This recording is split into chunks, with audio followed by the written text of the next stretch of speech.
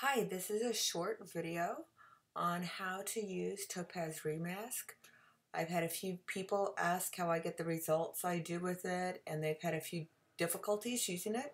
So we're going to go through this pretty quick. This is a picture of my friend Vikas, and I'm going to just take the background out, and I have some gray skies that I purchased from um, uh, Bellevue Avenue, and so we'll drop one of those in. So here we go. I'm going to just go filter. I'm going to go down to my Topaz Remask. Click on that. It's going to open up a new browser. Here we go. Now, it originally will make the fill as green, which means keep. So the first step I do is I change that fill to the blue, which means undecided.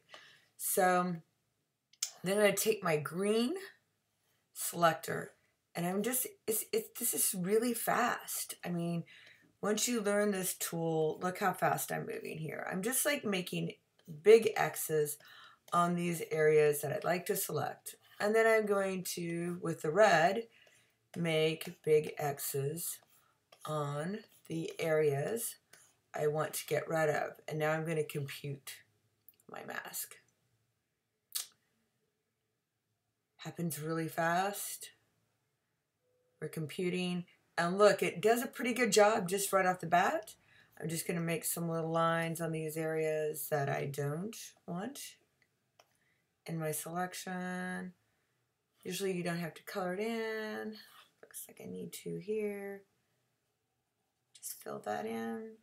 Fill this area in. Fill that area in. Very good. Go back with the green.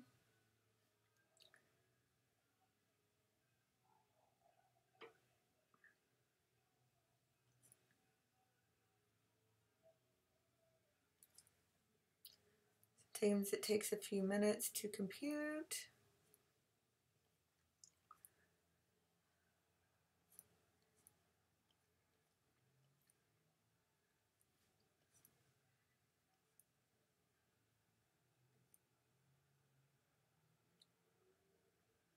Let it catch up with me here a second. Compute, compute, compute. This is really so much faster and simpler than making a clipping mask by hand.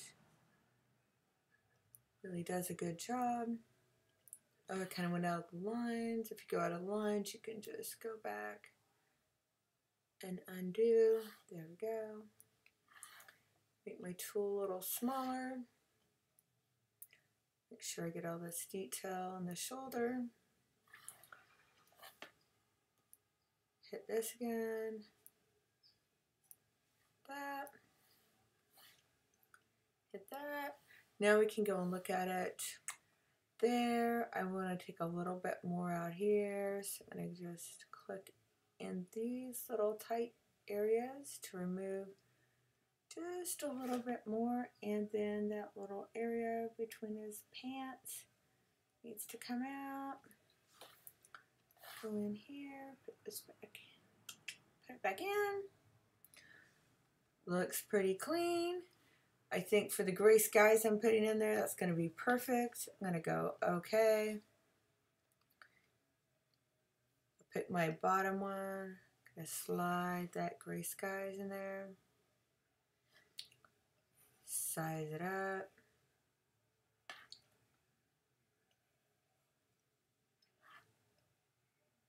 Slide it down. See where I want that horizon to land.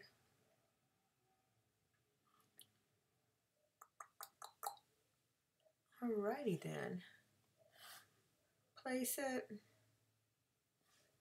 Move it around a little bit.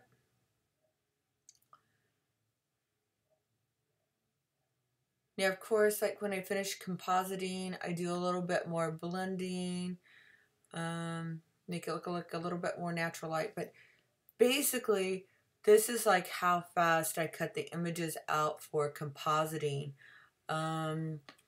using Topez Remask, which is like a pretty awesome little tool if you do a lot of compositing. You can put any picture you want behind him. It's all gonna look nice. Here we go, some different skies.